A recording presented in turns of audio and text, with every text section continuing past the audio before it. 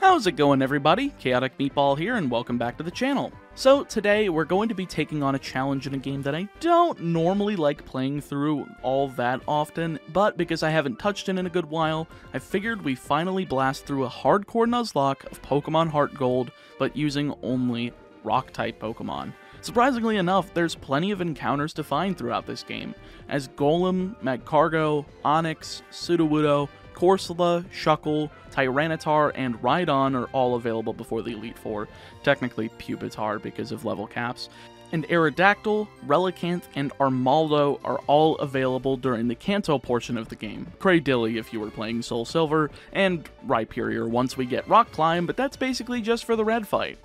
It would be nice if I could use some of the other Rock-type Pokemon available in this game, like Aggron, Solrock, Lunatone, Probopass, and a few others, but all of these are locked behind the Safari Zone once we get into Kanto, and if you've watched my HGSS Oak Challenge, you'll know how stupid the Safari Zone is in this game. Not to mention, Larvitar is already a base encounter there, so I couldn't even do that if I wanted to. Rules of the run are on screen and in the description. Don't forget to like this video and leave a comment below with your guess as to how many attempts this run will take me, and how many losses I'll be suffering during that attempt. Knowing me, it'll probably be one attempt due to planning, but something will go wrong during the red fight and I'll lose 2 Pokemon at the end for no reason, but we'll see. Before we begin though, I want to give a huge shout out to this video's sponsor, Manscaped.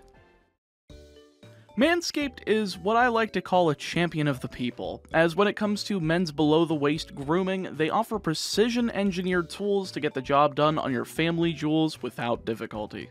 They've recently launched their 4th generation trimmer, the Lawnmower 4.0, backed with the cutting-edge ceramic blade to help reduce grooming accidents, making it much easier to get a clean, below-the-belt shave. The Lawnmower 4.0 is a waterproof trimmer as well. It includes a 4000K LED spotlight and has a multifunctional on-off switch that can engage a travel lock. So Manscaped recently sent me the Lawnmower 4.0, and I was actually planning on bringing this with me to a trip, and I would have used the travel lock feature, but then Konami canceled YCS Las Vegas. Guess I'll wait until the end of the pandemic to do anything. However, they also sent me some other cool stuff, including a shirt, some boxers, as well as some products like their 2-in-1 shampoo and conditioner, body wash, crop preserver, and crop reviver. All of these smell pretty similar and make for a nice matching set instead of using clashing scents. They've also got the Weed Whacker, a trimming tool specifically for nose and ear hair, and to top it all off, a nice carrying bag. Oh yeah, forgot to mention that the Lawnmower 4.0 has wireless charging, using electromagnetic induction to help keep the battery's length of usage longer than wired charging. Pretty sweet stuff, right? Well, I'll cut you a deal. You can join over 4 million men who trust Manscaped with this exclusive offer. If you use the code MEATBALL at manscaped.com, you can get 20% off plus free shipping on your order. That is 20% off your order plus free shipping if you use the code MEATBALL at manscaped.com. I'd pick up some of these products. Your balls will thank you. Now, of course, we can't have a starter since none of them evolve into a rock type, but I can take Totodile to help with 2 things. 1, we get an HM user for things like Whirlpool, Waterfall, and Surf later on, and 2, our rival will get Chikorita, a pretty tough to contend with Pokemon thanks to my type of choice. Well, not just type of choice, but half of them are either part water or ground types as well, so I'll be in for a world of hurt coming up shortly. I can't get my first encounter until after the first rival battle since Pokeballs aren't available, but once I report to the local authorities, I'm able to move over to Route 46 to capture Geodude as my actual starter. And immediately, it's time for some EV training. Level 2 Sentrets are the lowest EXP yielding Pokemon that give out attack EVs, 16 EXP each, so I made sure to max out on as many of those as I could without overleveling for Falkner, getting around 30-ish of them down before heading towards Violet City and into Sprout Tower. None of the Bellsprouts were actually hard to take down in here, though Elder Lee, yes, it's a pun, was a bit stressful, having 2 Bellsprouts at level 6 rather than 3, but the fact that they both used Growth instead of Vine Whip made it a very easy victory, edging me perfectly for Falkner. He leads off with a level 9 Pidgey, so I just went for Rock Throw, taking a Sand Attack, but I still managed to land it through the accuracy deprivation, one-shotting and leaving just Pidgeotto. Rock Throw is still the play, and Geodude resists all of his attacks, so this is no problem. Even through a Roost, I managed to land 3 out of my next 4 Rock Throws, taking him down after taking less than half from a few gusts, winning me the Zephyr Badge. Not too bad. Helps that I have the type advantage over this gym as well as the next like I did in the last video. Before we leave Violet City though, we do have a new encounter. Now you might be thinking, oh, trade the Bellsprout for an Onix. Why didn't you do that before Faulkner? And that's where you'd be wrong. I can actually get a gift Slugma egg from Primo in the Pokemon Center by inputting a special code based on my trainer ID, which will be considered as a Violet City encounter. Now that I can just grab Onix over in the Union Cave, and I don't have to worry about dealing with Disobedience, or additional EXP that I don't want, seeing as we have more Eevee training to do, I'm planning on building Onix into a stall Pokemon with a primary focus on the physical side. With that out of the way though, Azalea Town is just on the other end of the cavern, housing the first event with Team Rocket. Sadly though, Proton doesn't put up much of a fight worth talking about, so on to Bugsy it is. Of course, this fight isn't expected to be hard at all. I have Geodude and Onix. What could possibly go wrong? Well, he leads off with Scyther as I go with Onix, hitting a Rock Throw as Focus Energy comes down, with Quick Attack following up for a grand total of 3 damage, before a second Rock Throw KOs, leveling Onix up and giving me access to Rock Tomb. Second is Metapod, and this only knows Tackle, so after missing Rock Throw once, I land the next 2, taking it down and leaving just Kakuna. Rock Throw is once again a 2-shot here, but Kakuna does manage to poison Onix. Score like half a point, I guess? I still took it down next turn, but hey, at least Kakuna did more damage overall in comparison to Scyther. That's probably the first time that's happened in the history of Bugsy battles. Alas though, this is where our first attempt ends. Geodude and Onix are pretty strong Pokemon, but not in the face of a Razor Leaf using Rival. I don't remember where I put that footage, but I will say that on the second attempt I tried giving my rival Totodile instead of Chikorita, which ended even worse, seeing as Water Gun is special and easily annihilates both Onix and Geodude. So back to Bayleaf we go for attempt number 3, and as they say, third time's the charm. Mostly because I realized I had access to Rock Smash and therefore shards over in the ruins of Alph. There's an NPC in Violet City that trades these shards for berries, naming me things like citrus and lumberries very early, hopefully giving me enough HP to do what I need to do here and get the heck out of Dodge. Otherwise, I might allow Slugma to be used, and Lord knows the geniuses down in the comments section would have a field day with that one. Anyway, here I decided to lead off with Onix, as Boober's lead is Ghastly. By the way, no, that name isn't random, that's actually Magmar's Japanese name. I learned that because we did a little language guessing video over on Beast Coast Pokemon. They're the esports organization that I'm signed to, and I would really appreciate if you guys went ahead and subscribed to that channel. If you guys are able to get that channel to, I don't know, 4,000 subscribers. If we hit 4,000 subscribers by Friday, I'm going to give away 5 copies, that's right, 5 copies of Pokemon Legends Arceus over on Twitter.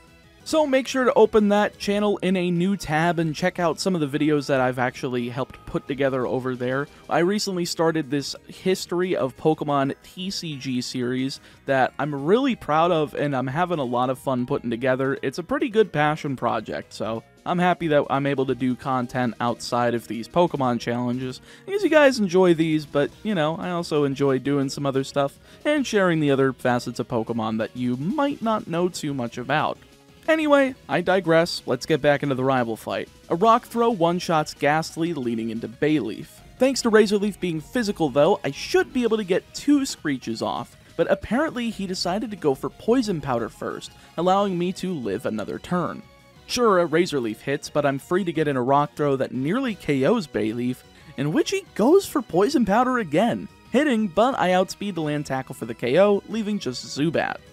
I miss for a turn, but next turn I get the one-shot with a Rock Throw, finishing the battle with a complete sweep. Well, that was quite a bit different compared to my last attempt, thank goodness. Maybe third time is the charm. Going through Ilex Forest actually gives me access to Headbutt, a fantastic move for both Geodude and Onix to replace Tackle, so I'll probably be rocking this for a good while. Rocking. Alas, nothing else is relevant throughout until Goldenrod, so I hopped over to grab the radio card, edged up, and fought Whitney. She's got 2 Pokemon, so at least this'll be a fair fight. She leads off with Clefairy, so I go a Geodude, using Rock Throw as she outspeeds, and uses Mimic, failing. Mimic lands next turn though to copy Rock Throw, but too late, you're already dead, as Miltank comes in second. Stomp is a bit frustrating here because of the flinch chance, it's 30%, as is Attract, which is a 50% chance to be infatuated, as both of my rocks are male, so I swap into Onix as Geodude gets hit with Attract, but then Onix gets hit with Attract. Luckily, I do get 2 Screeches off before the mix of flinching and infatuation sets in, though I do get a nice Rock Throw in there, pulling her into healing range as Onix is just too weak to continue. I swap back into my nearly full HP Geodude, who's just getting flinched out of this game by Stomp. It's not as crazy as the 9 flinches in a row that I got from Nessa's Arrokuda during my Pokemon Sword Steel only Nuzlocke, but it sure is up there, though I do eventually manage to nail 2 more Rock Throws to pick up the KO and the win. Well, Whitney, you have 2 options now. Either A, you can hand me the badge and the TM and I'll be on my way, or B, well... Gonna cry? Bully McGuire has a point. Crying should help.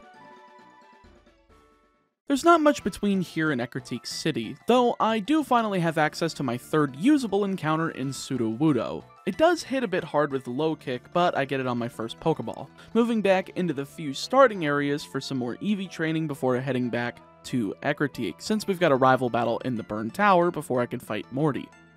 He leads off with Ghastly, so I went with Onix, using my newly learned Payback to pick up a 1-hit KO, leading to Bayleaf. I also figured here Sandstorm would be the best thing to do because it increases my team's special defense, seeing as Bayleaf is now rocking Magical Leaf. And sure enough, that was the play, as Magical Leaf left Onix with only 4 HP, but that's fine, since now I can swap into Sudowoodo, take them like a champion, and hit in with Rock Throw as he misses with Poison Powder, KOing with a second Rock Throw as a Poison Powder connects. Magnemite's out third, an easy 2-shot with low kick, though the first one connects actually. A Supersonic stops my plans outright, bringing Sudowoodo down to pretty low health combined with the poison, so I swapped into Geodude to take it down with Magnitude, unfortunately taking 2 Sonic Booms in the process, though one of them is half negated thanks to an Oranberry. Last out is Zubat, who starts flinching Geodude to death, followed up by some confusion with Supersonic that's going way too much for me to stay in, so I swapped into my newly acquired team member, Corsola, whom I ran over to Olivine City to grab before this fight. Ice Beam's also available over in the Goldenrod Game Corner, and since your boy is the king at Voltorb Flip, we got it in hand as well as Surf, taking Zubat down with the former and winning the fight. We may have gotten through the fight, but the emulator's not having it. Our character disappears into thin air, as does everyone else, which I find kind of funny, but thankfully I do remember that my Sudowoodo is poisoned before going all crazy walking around. Morty's straight after, and I can't say he's too bad with our current team. Going in 4 versus 4 is pretty fair, and with my defenses and decent offenses, I should be in good shape. First up is Ghastly, whom I've decided to lead Geodude against. I figured if I could set up 2 Rock Polishes, I could be able to use Rollout to KO the entire team straight away while outspeeding, barring no misses, but the first turn screws that plan completely, with Lick paralyzing Geodude. Also, yes, I'm keeping it unevolved, only until level 29 though, as Geodude learns Earthquake a lot earlier than either Graveler or Golem do, so it only makes sense. Swapping into Onix here gives me access to Payback, easily dispatching Ghastly as the big bad Gengar comes into play. Shadow Ball nearly KOs Onix, but that makes Payback double the power, nearly KOing Gengar in one shot. Really would have been nice to get this devilish bastard out of the way, but alas, we must find another strategy. The Citrus Berry puts him back to just below half HP, so I swap into Sudowoodo, taking a Shadow Ball for well over half. Even a Citrus Berry couldn't help make it a 2-shot. Sadly, I just need a good swap into a full HP Corsola, so I sacked Sudowoodo here, since it's pretty much useless, just another body to fill out the team, allowing me to get into Corsola and KO with Surf. Unfortunate, but what are you gonna do? Rock types are hard to work with. I need to stop with the puns. Anyway, Hunter's out third, falling to a Surf after using Curse to eliminate half of his own HP, leaving just the second Haunter to be one-shot by Surf after wasting his time with Mean Look. Not too bad whatsoever. Again, still kind of miffed by Sudowoodo's death, though I can't say that it would have been too useful for very long beyond this point. I've got 2 new encounters coming up shortly though, so that should work better in niches that Sudowoodo just can't cover. After all, a pure rock type doesn't give varied options like a water rock type in Corsola, or a rock bug type that we'll be getting here shortly also is able to do. The next 3 gym leaders are all rather easy to throw down with in quick succession, so why not? Let's take him down in order. First up is Chuck, whose level cap of 31 makes him the lowest of the 3, quote, non-linear gym leaders of the Johto region, and even with only 2 Pokemon, he's still not a pushover, which is a little worrisome. With my newly acquired Shuckle in hand though, I challenge Chuck, leading off with Corsola against his Primeape. This thing is pretty scary. Double Team and Focus Punch are quite the deadly combo if you're able to pull them off, especially against my team who's all weak to fighting, so I figured I'd just lead off with Surf. Get some good damage off either against a Focus Punch that breaks, or perhaps hitting through a Double Team. The latter happens, but he immediately swaps into Poliwrath next turn as it has Water Absorb. Thankfully, I came prepared since Corsola now has the TM4 Shadow Ball that we got from Morty a little bit ago, giving me a perfect special move to hit neutral damage while also busting Focus Punches left and right. Poliwrath also has Body Slam, so I made sure to have Corsola hold a Lumberry, but this fight actually became free the longer it went on. Shadow Ball just kept getting special defense drops, eventually letting me KO after a Hyper Potion. Speaking of which, thank goodness the AI uses those, it's a great free turn to use Recover instead of risking death with a Focus Punch. With Poliwrath down though, Primeape fills in the slot, getting destroyed by Surf, and earning me the Storm Badge. Storm Badge? This is a fighting gym. I mean, sure, he uses a Poliwrath, but like, we're in Gen 2. They should have been able to come up with a more original name for a fighting badge at this point. As for the other 2, Price is up next with a cap of 34, though we have to get through the Rocket Hideout to do so. It's not too bad, and I don't even think the fights against Petrol or the double battle between myself and Lance against the Grunt and Ariana are necessarily worth talking about. They're kinda just filler, as are most Rocket fights with the exception of Archer at the end of the radio tower, which we'll be getting to soon, but even then he only has 3 Pokemon. It really is nothing crazy. Alas, with them cleared out, I'm able to take on the Cold Geezer. I swear, these puns are coming right off the top of my head. They call me the Punster, baby! Price leads off with a Sneasel, so I go with my newly evolved Graveler, using Earthquake to take it down in one shot, leading to Dugong. Now this thing is going for Aurora Beam, which doesn't do jack all to Shuckle, so I swap, hit it with a Sludge Bomb, and get the poison on the first attack. Pretty lucky if I do say so myself, but now I can swap between that and Protect to whittle this thing's HP down, and get Price to waste a healing item. Shuckle's also got a Lumberry on it to make Rest an easy recovery, and once I see Rest come from Dugong itself, I know now is my chance to strike. I used Encore to lock him into Rest, leaving me to get a free swap into Graveler, using Rock Polish and 3 rollouts on Dugong to get the easy KO, leaving just Piloswine to get dumpstered in 1 critical shot, winning me the Glacier Badge and the victory. Now, this makes sense for an Ice Badge. It's named the Glacier Badge. It's not the frickin' Storm Badge. What the hell was wrong with these game developers? Anyway, I'm just happy I was able to clutch that out because both subtypes I'm weak to, both water and ground. And, you know, Encore plus straight up power stab moves, those you can't really go wrong with. As for the last gym leader before the radio tower mess, Jasmine is finally accessible after giving Ampharos the secret potion, and since our level cap is 35, I found it a good time to evolve Graveler into Golem, giving me a great tool for this fight. She's got 2 Magnemites, neither of which have Levitate, and a Steelix, so Earthquake is going to hose this team, one-shotting her first Magnemite and getting Golem to level 36 in preparation for Steelix. Boulder Golem here hits 4 over half with Earthquake, proccing the Citrus Berry in the process of taking an Iron Tail for less than half, but another Earthquake seals the deal on Steelix, leaving just the second Magnemite to fall to an obvious Earthquake. This wins me the Mineral Badge, and all we're missing is the Rising Badge, and I really don't feel like going through the Rocket stuff to get it, but I guess we have to do it. But for the sake of talking about the most important battles, I'd be remiss if I didn't talk about the rival fight in the Underground. Boober's here once again and ready to fight as Golbat comes out to combat Golem here, but it doesn't really matter all that much, seeing as Air Cutter doesn't do much, and Rollout does over half with the first attack. Sadly, I kinda forgot about my held item here, not using a Lumberry and being punished by the Confuse Ray. Not a problem though, I can swap out into Onix and hit it with 2 Baybacks to KO, taking less than half as Sneasel comes in second. Hilariously enough, Rock Smash is quad super effective on Sneasel, but it's such a bad move that it's still a 2-shot, taking it out after a few feint attacks land and leading into the big bad Meganium. Thankfully though, I can now combat this effectively, as I swapped into my newly evolved Magcargo, finally gaining the rock typing and allowing me to stall out his Petal Dance, firing off Lava Plume as he hits himself in confusion, KOing in 1 shot. Haunter's out here second to last, firing off a Shadow Ball for slightly less than half, but Lava Plume once again puts in enough work to KO, leaving just Magnemite to fall to a Lava Plume, despite the attempted stall with Paralysis.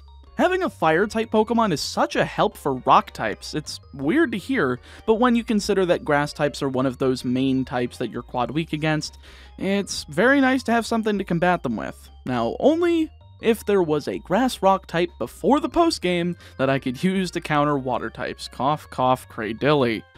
Afterwards, I'm able to finish up the rocket takeover of the radio tower, taking out Proton with relative ease as his Golbat falls to Pupitar's Rock Slide, the one that I got over in the Safari Zone of course, and Weezing's just a few clicks of the same move away from going down. Ariana, who takes a wee bit more time but still has Arbok fall to Golem's Earthquake, Vileplume to an Earthquake and Lava Plume. Seriously, I have no idea why I left Golem out here to hit Earthquake aside from the fact that Vileplume was very underleveled, and Ancient Power to take out Murkrow from a Cargo. One more dumbass to go, and that's Archer, and for being the surrogate boss for Team Rocket in Gen 2, his whole team just falls to 1 Surf apiece from Corsola, felling Houndour, Houndoom, and Coughing to win the match. See you later when you try this plan again in an alternate universe very similar to this one, where the only choice I make differently is to use some other type of Pokemon. Man. Anyway, after all that awfully easy crap, there's really nothing much to talk about outside of doing the normal story events to get to Blackthorn City, the home of Claire's gym battle. Corsola Stall is the name of the game here, using Recover and Ancient Power to outlast her Gyarados, KOing in 2 shots with Ancient Power and leading into Dragonair. Dragon Pulse comes out immediately for minimal damage as Ice Beam nearly KOs, bringing her into healing range and allowing me to hit another Ice Beam as she uses a full restore. Though in hindsight I could have gotten Recover off this turn instead of risking the critical hit next turn. At this point though, I'm just outpacing Dragonair's damage output thanks to Recover, since I need to ensure that I survive at least one of Kingdra's Hydro Pumps. I need to make sure that I do that, as well as get through the second Dragonair that does the same thing, spamming Dragon Pulse until something happens, with that something being her death, leaving just the Kingdra. Corsola is sitting at 77 HP here, and plenty enough for Hydro Pump to land for half damage, and allow for Recover to heal it off. I have to risk 2 criticals here though, and if I don't want any deaths, I'm going to, which Corsola does manage to survive, using 3 recovers to offset those Hydro Pumps, then letting me go into Shuckle to absorb the last 2. Though, she switches her strategy into using Smokescreen.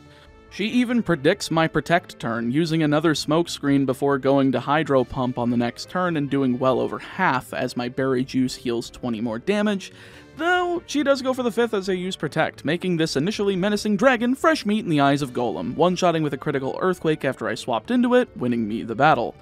Really should have had Surf instead of Hydro Pump, I guess. PowerPoint Stall became a legitimate strategy because of that.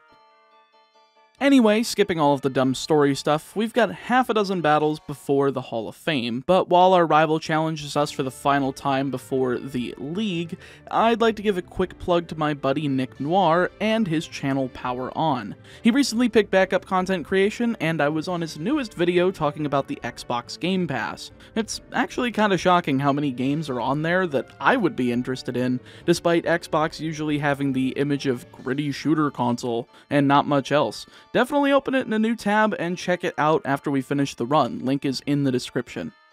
Anyway, Sneasel just dies to Iron Tail from Onix, nothing you missed there, as does Magneton to Earthquake, though this does take a few seconds since I forgot if this one had Levitate or not. It does not, so now we're caught up. Meganium's out third, and it's either Shuckle or Magcargo here, and stalling out with Petal Dance until Meganium confuses itself with Shuckle sounds like a pretty legitimate strategy to me. So I swapped, hit a few Sludge Bombs while a Citrus Berry kept him healthy, eventually leading to the duo of Poison and Confusion doing a good chunk of damage. Meganium's almost down, so I figured I'd just go for Rest to heal up the half HP Shuckle's missing before Meganium goes down, but I guess my luck runs out here, finally falling to one of those fabled critical hits that seems to happen to every Nuzlocker when they don't play around them. I guess I'm just a little bit luckier in these instances. Either way, Shuckle's loss doesn't do anything in the grand scheme of things with the Elite Four, so I don't care. Swapping into Onix and KOing with Earthquake is probably my best bet because it's the only thing that outspeeds Meganium on my team. Half of his team remains, as fourth is Haunter. Nothing too crazy, just needs 2 rock throws to take it out, made easily done thanks to a Lumberry negating his Confuse Ray. Fifth is Kadabra, outspeeding and using Disable on rock throw, and thankfully I predicted this, swapping to Earthquake to KO in one shot with just Golbat remaining. Despite rock throw still being disabled, I figured I'd at least give Iron Tail a shout, and I actually got almost a one-shot through Confusion with a critical hit, though it is just shy. Onix has amazing defense though, so I just kept clicking A until Iron Tail finally connected for the second time, KOing and winning me the fight. Now that we're ready for the league, I replaced Shuckle with Rhydon thanks to that new encounter in the Victory Road, which just leaves some item and TM collecting for preparation. Time boosting items, TMs to swap out with each other, and Move Relearner and Blackthorn were all used here, and you'll see how this fares in due time. First up is Will, and I've got a decently clean-cut strategy for him. Using Rhydon, I can bait out a U-turn with his Xatu so that he'll swap into Slowbro for type advantage, and by using Swords Dance on that turn and following up with Shadow Claw, I can easily pick up that KO with no risk of being outsped and KO'd myself. Second out is Jinx, well, technically third, but second to die to Shadow Claw. Xatu's back in and uses Psychic for exactly half of my remaining HP, going down to Shadow Claw and just leaving 2 members. Executor is a pretty easy swap out, but not because it has a Grass-type move. In fact, it doesn't. It's just the special attack on this gal is too high for Rhydon to survive, as is the case for Magcargo, taking a wee bit over half as it gets swapped in. I try going for Golem here to see if I can get at least an attack in, but again, slightly over half. Pupitar is the only thing I've been able to swap in here and use a move without dying, using Crunch twice as she sets up Reflect, but 2 Psychics pulls him down to 12 HP. I'm getting low on options, so I swap into Onix in on an Egg Bomb because of Pupitar's low HP. Executor sees the KO with that, rather than a Psychic, taking a small bit of damage and firing off Earthquake for a similarly small chunk before Psychic pulls him down into the single digits. I've got to go into Corsola here, and thankfully, he finally decides to go for Hypnosis, proccing my Lumberry on Corsola and giving me a free turn to go for Ice Beam, KOing and leveling up my entire team to level 48 thanks to the EXP split. Last out is the second Xatu, going down to an Ice Beam after using Psychic for rather minimal damage. Corsola's just heckin' bulky, I guess. Second on my docket is Koga, who's not too hard thanks to Magcargo. Ariados has Giga Drain, so it was probably my best bet to lead with it, setting up Light Screen as Spider Web comes down, trapping me in as I use Flamethrower to KO next turn after taking a light Poison Jab. It has a bit higher power than Lava Plume, and I figured I was going to need all the extra oomph I could get for any of these fights, and sure enough it does come in handy. Flamethrower KOs Fortress after stalling for a turn with Protect, leading to Venomoth, who outspeeds and uses Toxic. Unfortunately, it lands, but Flamethrower picks up the KO instantly afterwards. Light Screen wears off as Muck comes in, and I figured I'd at least get one more disruption off before swapping, using Yawn as he uses Minimize, then swapping into Golem as he uses a second Minimize, putting him to sleep between turns. This gives me 2 turns minimum to hit an Earthquake, but turns out I only need 1, KOing instantly and leaving just Crobat. Golem's the perfect out here too, as Rollout is able to start the KOing process, but Double Team does put a wrench in my plans here, making the second hit of Rollout miss. It's probably better if I pop over to the 100% accurate Headbutt here, and though it forces him into using a full restore after 2 of them, here I can just use Rollout once more, thankfully not missing and KOing with 2 shots of it. Also, yeah, I guess there were wing attacks coming down from Crobat, not that I could notice because they didn't do anything. Bruno's third, and we're gonna have to use his own dumb Pokemon against him to sweep. Hitmontop is a stupid Pokemon, and for some reason likes to prioritize counter over triple kick, and Dig is a 2-turn move, so by replacing my Iron Tail with Protect on Onix, I can use both Curse to raise my attack and defense, as well as Rock Polish to replenish my lost speed, while also making it so Onix can outspeed his entire team and nail everything with Earthquake. Sure, this takes 12 turns to completely set up all 3 stats to plus sticks, but Hitmontop just keeps going for counter, expecting me to attack one day, and I oblige after 5 curses and 5 rock polishes, sweeping through the entire team with 1 Earthquake each on Hitmontop, Hitmonlee, Hitmonchan, Machamp, and his own Onix, easily picking up the victory. Did not expect that I'd be using an Onix to sweep in a Pokemon game, but I guess here we are. In fact, Onix is a perfect sweeping tool for Karen, but requires a little bit more setup. By using Magcargo to use both Yawn and Reflect, I can swap into Onix afterwards, then begin the setup. Though of course it wouldn't be a ChaoticMeatball video without an errant critical doing too much damage and me remaining stubborn to the game plan, setting up through paybacks and feint attacks, with double teams coming from Umbreon that'll make Earthquake a pain to hit, though these 12 turns are definitely worth it. Also, in case if you're curious as to how Onix has Iron Tail back, it's actually a TM as well as a level up move, so saving the TM for this strategy exactly was pretty smart. Eventually, after taking over half damage from this Umbreon, I'm able to hit Earthquake on the first try through 6 double teams. I think it was 6, I didn't really count. Pretty based all things considered, KOing and leading into Vileplume, who goes down just as well. Gengar's out third, being outsped and KO'd with Iron Tail, as Houndoom comes in fourth and falls to Earthquake. Last out is Murkrow, so Iron Tail's the perfect way to cap off the fight, with a Salt in the Wound critical hit to finish her off, leaving just Lance. Just Lance? What about Kanto? That's probably what you're asking. Well, it's not in this video. Truth is, I need a way to help achieve my goal this year of hitting 10,000 Twitter followers, so the entirety of the Kanto region will be posted exclusively over there by the end of this week. If you want to see the other region, go over there and give the account a follow, link is in the description. And if we hit 3,000 followers over there by the end of this month, I'll go ahead and give away 5 copies of Pokemon Legends Arceus. Anyway, getting into the champion battle before I give people another reason to try to eviscerate me in the comments like they usually do, Gyarados is Lance's lead. And Corsola is quite frankly the only thing that can stand up to it. Waterfall is the only water-type move he has, and by stalling this out, I can effectively sweep later. So, by giving Corsola Reflect over Shadow Ball, I can set that up easier, then alternate between Recover and Ice Beam to wear him down and get Lance to waste full restores, while also keeping a held Lepa Berry so that Recover cannot physically run out of power points before he runs out of Waterfalls.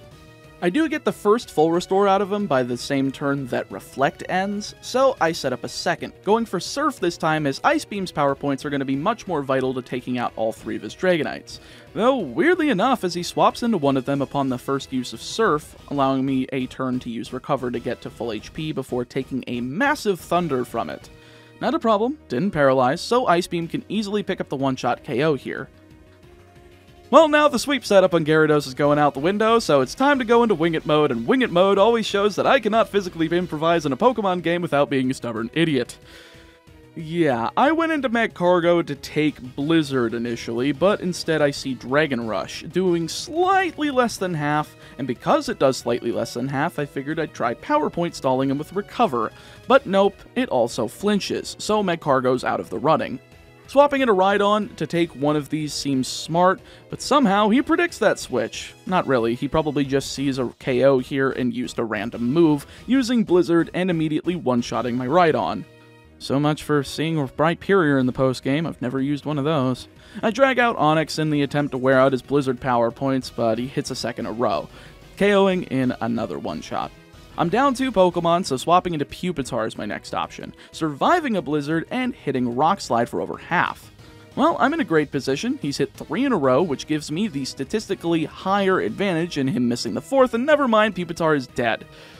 Really wanted to use Tyranitar. 4 in a row, wish I was that lucky with Blizzard myself. Alas, the 5th does end up missing on Golem, using Rock Polish to set up some speed over his team, then using Rollout for an attempted impromptu sweep, taking out his Dragonite in 2 hits, Gyarados on the 3rd, his Ace Dragonite on the 4th, and Charizard on the 5th, leaving just Aerodactyl.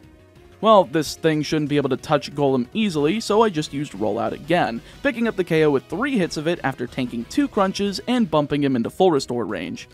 This wins me the fight, but boy howdy, that did not end well. Thankfully, we'll have some new encounters over in Kanto to pick up, so make sure to head on over to twitter.com/ChaoticMeatball to check that out. Should have that out by the end of this week. Anyway, shoutouts to my $5 and above patrons, Arachula, Aaron Ladeau, Aiden Brannon, Andy, Austin Rose, Box of Turtles, Casper Kirkpatrick, Cryptic Gamer, Heimflow, Jacob Johnson, Justin Dimmenstein, Leon Metalg, Zeno, and Zachary Keever. You guys help support this channel so much, and I appreciate it. Thanks for watching, everybody. Stay safe, stay healthy, and I'll see you guys next time.